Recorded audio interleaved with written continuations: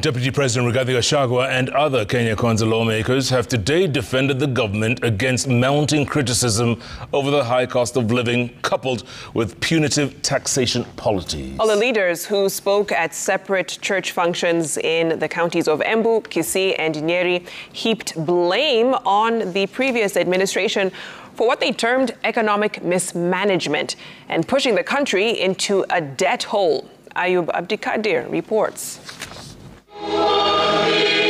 With mounting criticism and widespread public displeasure over the cost of living and high taxation measures, Deputy President Rigathi Gachagua pushed back in defense of the government, starting with the equally contentious foreign tours by President William Ruto. Kuna wengine walikuwa wanamkemea, rais anatembea sana, anaenda kufanya nini? Rais hapana mtalii, haendi ngambo kutembea, anaenda kutushughulikia. Na hivi karibuni nitatoa taarifa ya kila nchi rais ametembea na ile manufaa tumepata. Mimi mwenyewe nitaeleza.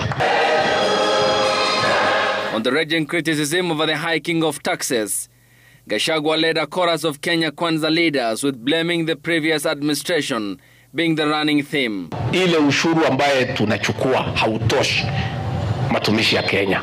Tena tuko na madeni mengi sana tulikuta. Na hiyo madeni sio sisi tulichukua, lakini lazima tulipe kwa sababu ni ya Kenya. Be patient as you wait. Sababu kama Deputy President alituambia wamepata treasury yenye haina pesa, economy iko ICU. I want to tell you our economy is recovering. This economy shall get up and get going again. The defense of the government comes amid growing public discontent over the newly gazetted increase in service charges by the Ministry of Interior and National Administration for Kenyans seeking government services, and just days after the Kenya Conference of Catholic Bishops called for urgent interventions to assist Kenyans affected by the high cost of living. Ayub Abdikadir, Citizen TV, Nairobi.